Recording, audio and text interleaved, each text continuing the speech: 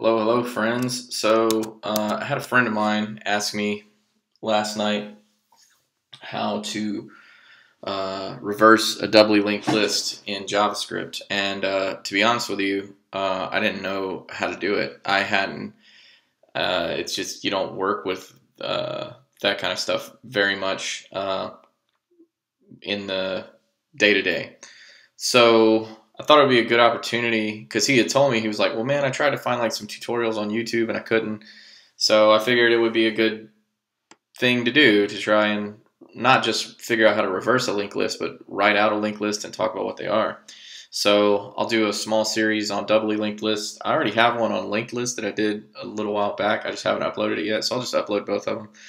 But basically, doubly linked list, it's a way to store data differently than, it's a little bit more advanced, or advanced might not be the right word, a little bit more versatile way to store data than in an object or in just a regular old built-in array. So the idea is that a doubly linked list is a list that has a series of nodes, and the nodes point to the nodes in front of them and the ones behind them.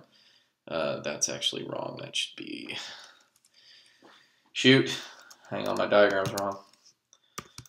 So let's take this node for example. Its next node that it points to would be this node, and its previous node that it points to would be this node. So each node has a next and a previous property on it. Also has the value property because this 0 represents the node with the little bit of information that it'll have in it, the value that it'll have in it. So the linked list, doubly linked list itself has a tail and has a head. That's how you keep it sorted. The tail is always going to have a next value of null, and the head is always going to have a previous value of null, right? So let's start writing these out, and in this video I'll probably set up the classes and write like maybe a push method to push stuff in, and then we're going to do push, pop, shift, unshift, insert, remove, and finally reverse, which is the whole reason that I started messing with this stuff. So yeah, we'll just run through it real quick. So let's just set up a class for our node. So we'll just go class node, and then within that class we're going to have a constructor, and that constructor is going to take a value when it's initialized. Then that value is going to be this dot value equals value that's passed in, and we'll do this dot head, and we'll set the head equal to null upon initialization. Same with the tail. Head equals null, tail equals null. So that's a node. So let's just check. Let's go let node equal new node with a value of 1, and then we'll console log that node and just see what we're working with here and make sure everything's good. Here, what was the name of that node? Data. Okay, so we've created a node. It has a value of 1, a head of null, and a tail of null. Cool. So you can create as many of these as you want and point the head and tail, not the head and tail, the previous and next. Jesus. We'll call it prev and next. I don't know why I put head and tail there. Let's double check. Shoot.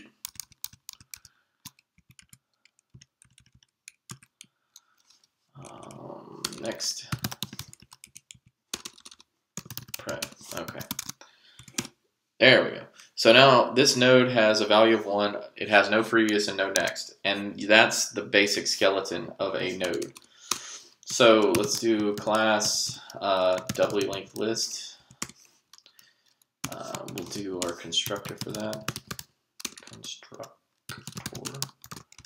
That's not going to take in anything. We'll go this dot head equals null, this dot tail equals null, and then we'll set them as we go. This dot, and you also want to keep up with the length of it. This dot length equals 0. You'll start out at 0. Cool. So I guess we'll create a let list equal new doubly linked list, and then we'll console.log list. Shouldn't have anything in it. Cool. Double linked list. The head's null, the tail's null, and the link's 0.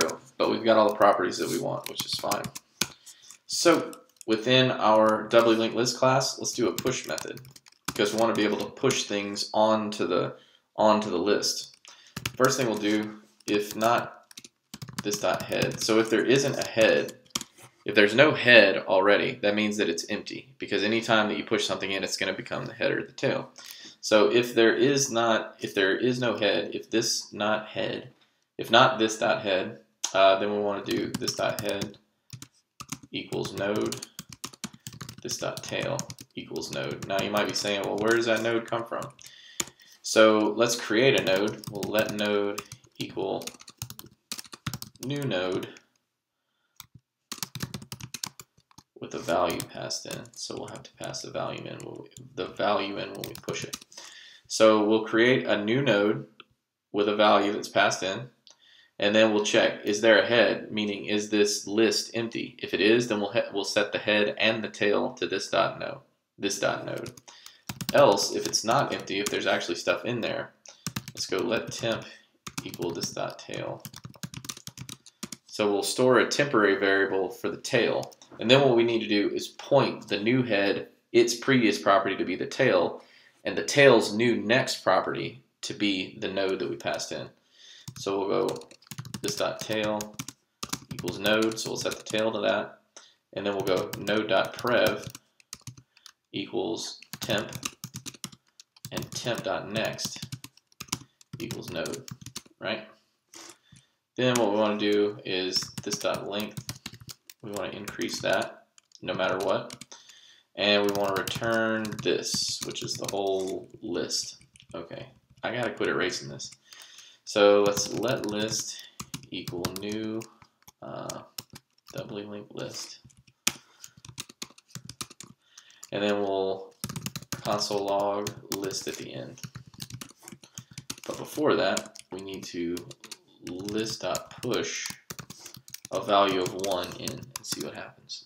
So we're going to console log what we push in. Okay, so when we push in, we've got a head node with a value of 1 with no previous. And then we've got a next node with a value of 1 with no previous. And then the tail is also the same, 1. So this 1 is the head and the tail, and it has neither a previous nor a next, which is good. And the list itself has a length of 1. Cool. So let's try to push another one on there and see what happens. And when we push this one on, you'll see that the head value is still 1, its previous is still null. Its next value now is a value of 2, and its previous value is circular. Now, what does circular mean? Circular means that it's pointing to this value. So if you're looking at this head node, its next value is a node that its value is 2, and its previous value is this 1 right here. It's this head node, so it says circular. And then its next value is null for the next value from this first node. Then if you look at the tail's value is now 2. Its previous value is node 1 that has a previous of null, which is right here and right here. And its next from this node 1 right here is circular, meaning that it's pointing to this tail node right here. It's a little confusing, but then the next node is null. So we have, long story short, we have a head that has a previous value of null, which we want. Its next value is a node. Then we have a tail who has a value of 2, a previous value of the head node, and it has a next value of null, and the length is 2, so that's what we want. So let's push on one more just to make sure everything's good.